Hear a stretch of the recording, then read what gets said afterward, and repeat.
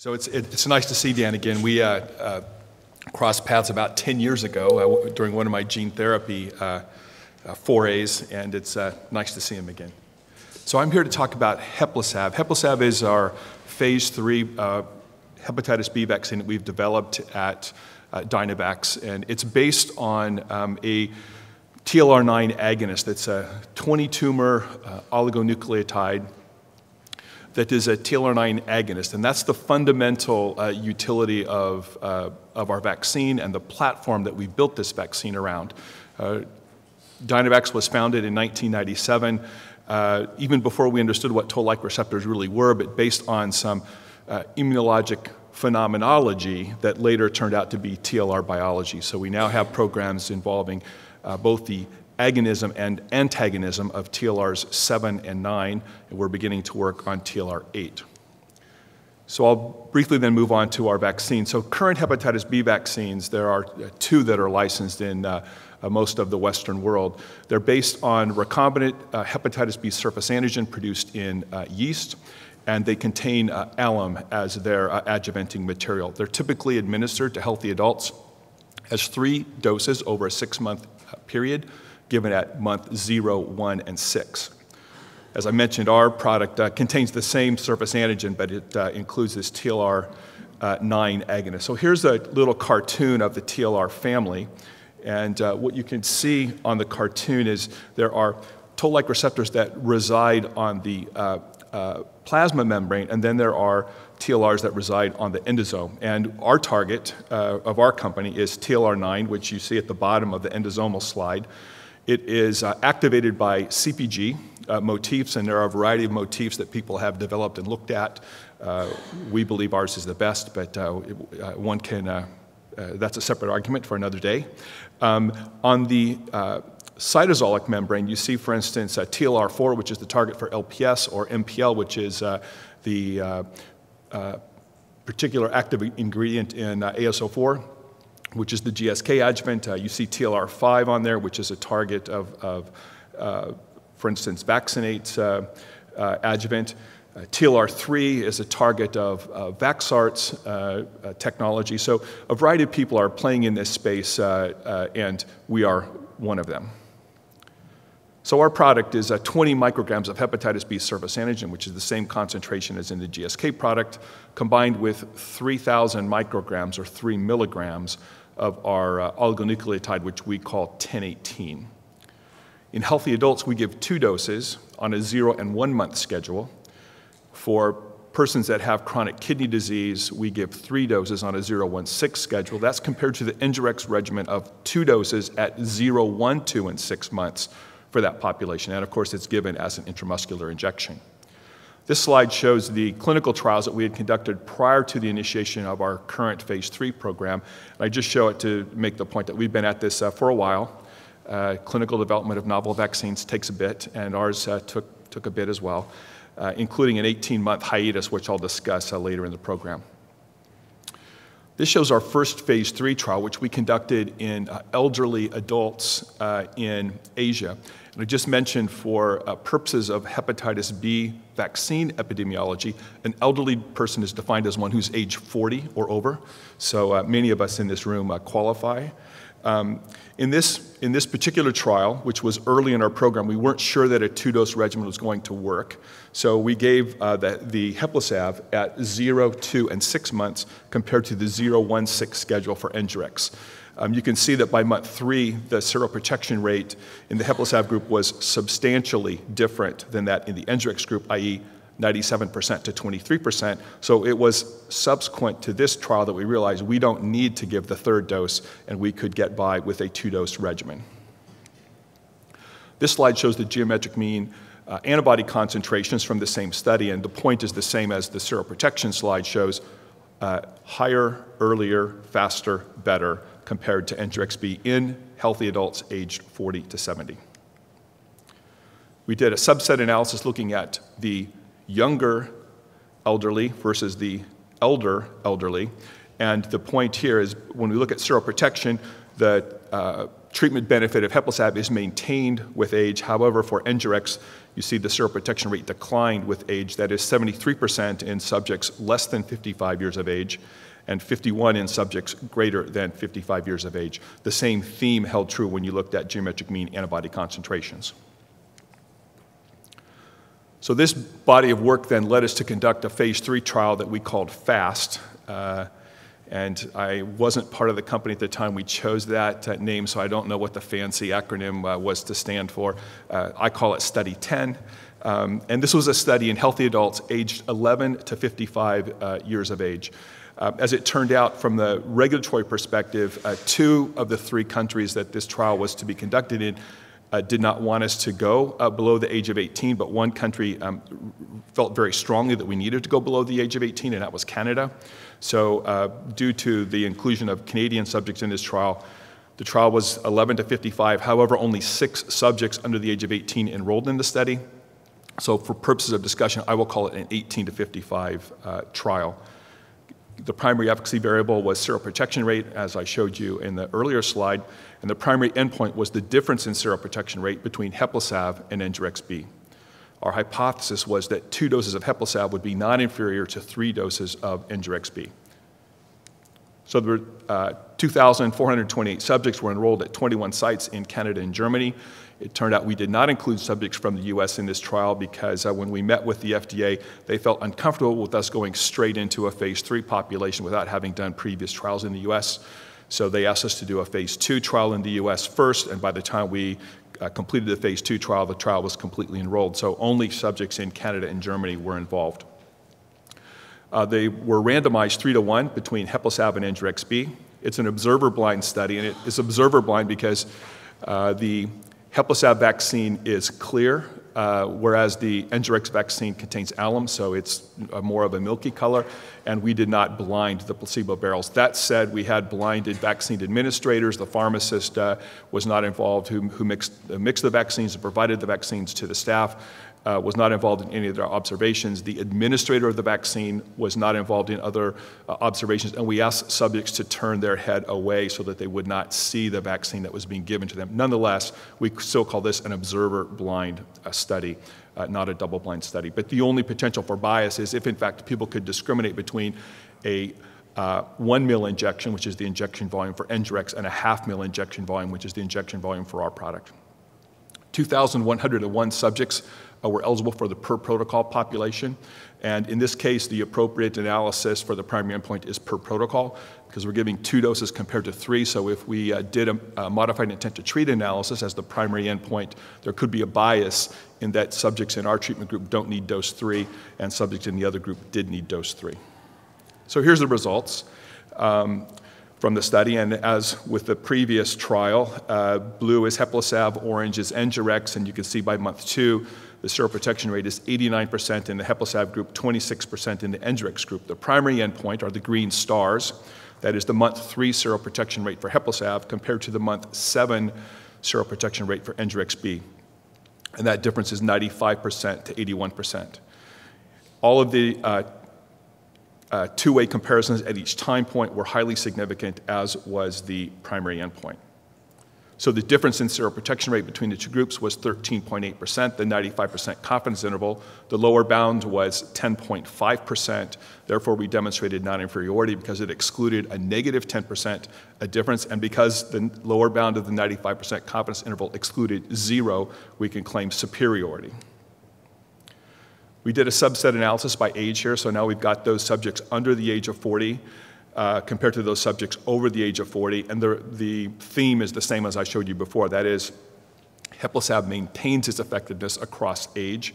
Endurex begins to decline with age, and that's not a new phenomenon. There was a very nice publication by Averoff et al. From the CDC back in 1992 that showed this age-dependent decline in seroprotection rate amongst healthy adults. In that particular case, it was a set of healthcare workers. This slide shows the geometric mean antibody concentrations over time, and again, you can see that we're higher and earlier. By month 7, which is 1 month post the last dose of Endurex, and now 6 months post the last dose of Heplisav, the GMCs are identical. We did a subset analysis looking at diabetics in this trial. There has been a recent conversation at the ACIP regarding the need for immunization of diabetics against hepatitis B infection. This is related to the fact that over the last 5 years, the most common source of institutionalized hepatitis B epidemics has been in adults with diabetes living in assisted living facilities. So these are these, like sort of an apartment community that's designed for elders, but not officially a nursing home or a hospital. And as a result, the mechanism of transmission is shared blood glucose testing equipment. And in this population, it's really an important problem where they've identified these epidemics. The mortality rate amongst diabetics has been up to 20%. So the diabetics have a higher incidence of hepatitis B infection at any age group based on NHANES data. They respond less well to hepatitis B vaccine. When they are infected, they have a more serious prognosis. And as a result, we wanted to do a subset analysis from study 10. So I want to be clear, this was not a prospectively defined endpoint. We went back and looked at subjects in our database who had either diabetes mellitus as a medical history at baseline or who were on concomitant medications for diabetes mellitus, and that's how we identified this particular group of subjects. So 45 Heplisav subjects compared to 17 Engerix subjects were identified, and that's consistent with our 3-to-1 treatment group assignment for the trial overall.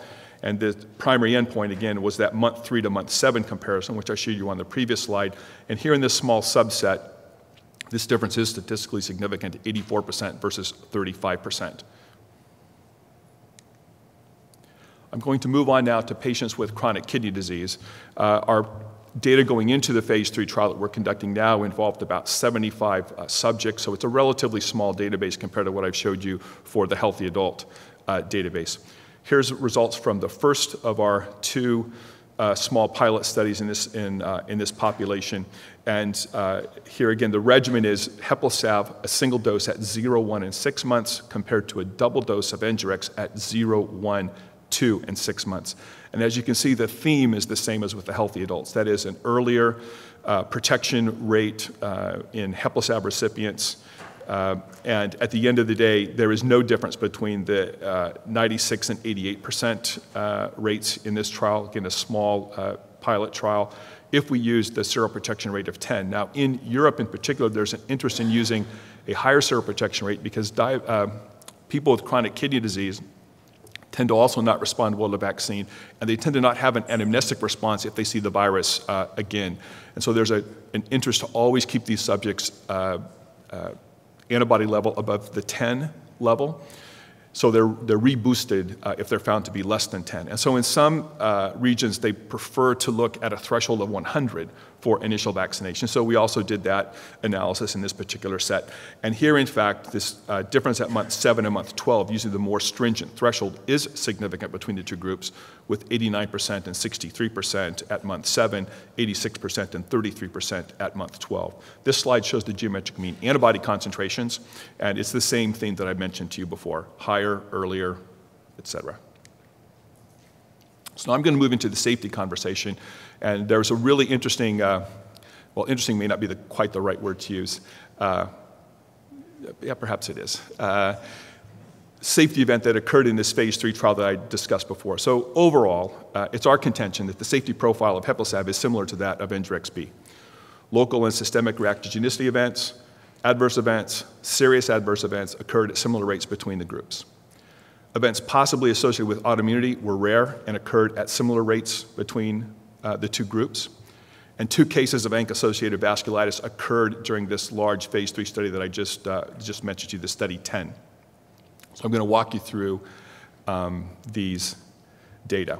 So in study 10, 2 cases of ANC-associated vasculitis occurred in subjects, 1 in each of the treatment groups. So that's 1 in 1,800 of the Heplisav subjects, 1 in 600 of the Engerix subjects. That's a result in a p-value of 0.43. 1 subject developed P-ANCA vasculitis or microscopic polyangiitis, and that subject was in the Engerix treatment group. So that's a rate of 0 out of 1,800 compared to 1 out of 600, p-value of 0.25. 1 subject developed C-ANCA vasculitis or Wegener's granulomatosis, and that subject was in the Heplisav group. 1 out of 1,800, 0 out of 600, p-value of 1. just want to be clear, that's p-value of 1, not 0.1 or 0.01, is 1. So our conclusion, based on these event rates, is that there was no apparent difference in the occurrence of ANCA-associated vasculitis, microscopic polyangiitis, or Wegener's granulomatosis between the two treatment groups. However, that said, there is a general concern that novel adjuvants might provoke autoimmune disease. The program was put on clinical hold when the case of Wegener's granulomatosis occurred, and it was an 18-month clinical hold. And it's an unusual thing for a product to go on clinical hold for safety in phase 3 and never get out of that. So I want to walk through how we worked with the FDA to get out of that and then get back on track to where we're now completing 2 large phase 3 studies. So the case of Wegener's granulomatosis occurred in a 55-year-old white female native German who was enrolled in study 10. No significant past medical history of any import. 3 weeks after the first vaccination happened on July 3 of 2007. 3 weeks later, the subject had widespread urticaria 3 hours after having had a meal. This urticaria lasted for about 60 minutes and went away. So it was attributed to a food reaction. I won't argue the validity of that assessment. On August 2nd, 4 weeks later, they got their second dose of Heplisav. On August 13th through 17th, the subject reported a hoarse voice. And on October 13th, the subject was found to have chronic sinusitis, was evaluated, found to have septal deviation, underwent septoplasty for that particular problem, and that was resolved when they came back for their next visit on December 11th. On December 11th was the third vaccination, and because they were a Heplisav subject, they received placebo at that visit. 1 month later, the subject developed fever.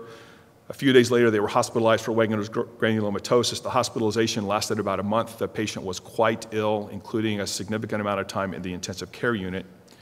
And they came out, as I said, 1 month later. And in June of that year, the subject's symptoms had resolved after treatment with prednisone and cyclophosphamide, according to the PI. Subsequent to that, the patient has invoked their privacy rights under German law. We have no further access to the records of this subject. So as a result of this case, as I mentioned, we were put on clinical hold by the FDA. We underwent a series of assessments to determine whether, in fact, there was a safety risk associated with our vaccine or not. So the first thing we did is we tested ANCA antibodies in all of the subjects for whom we had available sera. One of the hypotheses that occurred to us is that perhaps we had induced a pandemic of ANCA antibodies, or an epidemic in this case of ANCA antibodies, only one subject of whom might have developed disease. But if we found, for instance, 10 subjects who had ANCA antibodies, that would be quite disconcerting to us.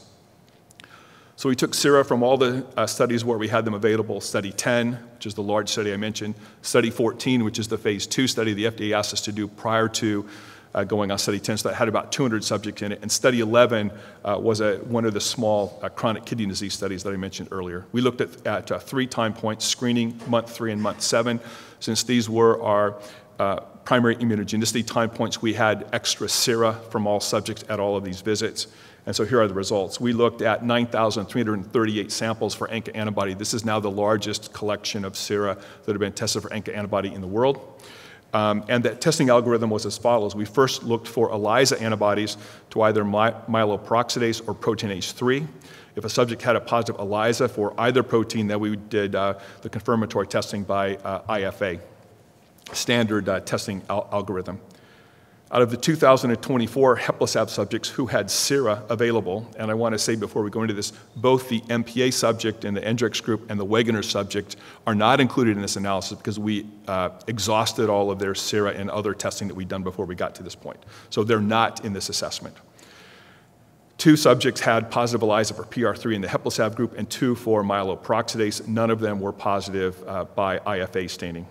For Hendricks, 2 subjects were positive for PR3, none for myeloperoxidase. One of the PR3 positive subjects did light up on immunofluorescence assay. However, the staining was neither cytoplasmic nor perinuclear. It was what is called atypical staining. So in fact, that's considered to be not a positive test.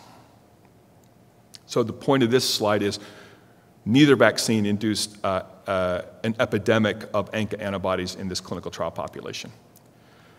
But of course, no one really, the safety hypothesis wasn't really that our vaccine might be associated with Wegener's. The real hypothesis was that our vaccine might provoke autoimmune disease. So the next assessment that we did was looking at all subjects in the database to date who had developed autoimmune disease, a new diagnosis of autoimmune disease while on clinical trial. So there are 2,500 subjects in the Heplisav database at this point in time, or at the time that this slide was made. 7 of whom had some sort of autoimmune disease develop while they were on study. So that's an event rate of 0.28%. For NGRXB, there were 4 cases out of 930 subjects. That's an event rate of 0.43%. So when one typically is interested in this kind of analysis, one looks at relative risk. So the relative risk of developing autoimmune disease in the Heplisav group versus the NGRX group is 0.65. The upper bound of the 95% confidence interval, which is shown on the below the percents on each slide. For Heplisav, the upper bound is 0.58, so if one takes 0.58 divided by 0.3 to develop the upper bound of the relative risk, that turns out to be 1.35.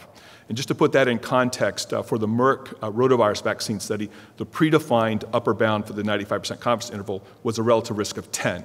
So 1.3 is a very low relative risk for the upper bound of the confidence interval, and this was a very important piece of data that we shared with the agency to move forward. There's really no evidence for increased risk of autoimmune disease. Finally, because our adjuvant is a 20-tumor oligo, we've considered from the beginning of the program that testing for anti-double-stranded DNA might be an important safety biomarker. So anti-double-stranded DNA is one of the antibodies that best correlates with lupus. Lupus is a relatively frequent autoimmune disease, and there's a theoretical mechanistic link between our product and double-stranded DNA antibodies, so we thought, and the agency agreed, this would be a good biomarker to look at. So we've been collecting, throughout most of our trials, anti-double-stranded DNA data at baseline and at study exit. So the important cell here is the second set of cells, that is the subjects who were negative at study entry and positive at study exit. And you can see that 0.5% of Heplisav subjects fit that profile compared to 0.6% of NGRXB subjects. So again, there's no evidence for an increased risk of Heplisav inducing anti-double-stranded DNA antibodies compared to NGRXB. So it was the combination of those 3 analyses that led to us coming off clinical hold and moving into the new phase 3 trials. There are 2 large trials that we're conducting at present, and I was asked some questions about this yesterday, so I'll just take a little bit of time to briefly comment on those designs. The fundamentally new thing that we've done is we now have active surveillance for autoimmune disease. So we developed a questionnaire based on the American College of Rheumatology classification criteria for autoimmune disease. That questionnaire is delivered to subjects at every single study visit. We have monthly study visits with 12-month follow-up. So these aren't phone calls, these are direct physician, investigator, subject interactions at each visit. So it's a very intense active surveillance program. If they meet the criteria for a potential classification of autoimmune disease, they're then sent off to a rheumatologist for expert evaluation. And the rationale for that is that I thought many of our investigators might be as good at diagnosing lupus as I am. I'm an infectious disease physician. If we relied on my diagnostic skills to determine the incidence rate, we would probably miss the mark. And therefore, we wanted to have this extra level of insight. All cases that have been confirmed by a rheumatologist go off to our safety endpoint adjudication committee, which is a group of 3 experts at the Mayo Clinic who review all cases, and then we have a DSMB who looks at, or at least who has the opportunity to look at the accumulation of cases by treatment group. So it's this very aggressive, intensive surveillance that allows us at the end of these studies to be able to say, in a stronger way, there's no increased risk of autoimmune disease than we can at present based on our passive surveillance in the previous trials. So the 2 large phase 3 trials we have is the lot-to-lot consistency trial in healthy adults over the age of 40. Last patient out for that trial is in May. I had hoped that it might be a little bit earlier than that so that we could say something here, but we can't. Trial ends in May, probably have data late June, early July. Our chronic kidney disease trial is a 600-subject trial, 1-to-1 randomization between NGRX and Heplisav, and that study will hit its primary endpoint in July. So that's where we are, and we're hoping that we'll be able to file a BLA and MAA by the end of the year. So with that said, I'm happy to answer any questions if there's time, Dan.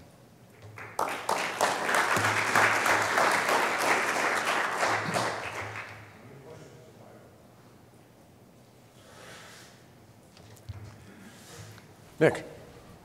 So I don't know whether you're familiar with it, but there's a local company, ABL here, who do DNA vaccination, and certainly in some small studies in HIV where they were giving, I think, 8 milligrams of DNA, they saw some florid cases of vasculitis that you know, because they were very small numbers, were highly significantly associated with the vaccine. So do you think that you know, there may be an issue between the dose of CPG and the risk of vasculitis? Yeah, you know, I don't really want to comment on their product. Dose could obviously be one difference, potentially, you know, sequence. There's all kinds of variables that could play into that. So the only comment that I want to make is that, you know, in a relatively large data set of 2,500 humans, we don't see an increased risk.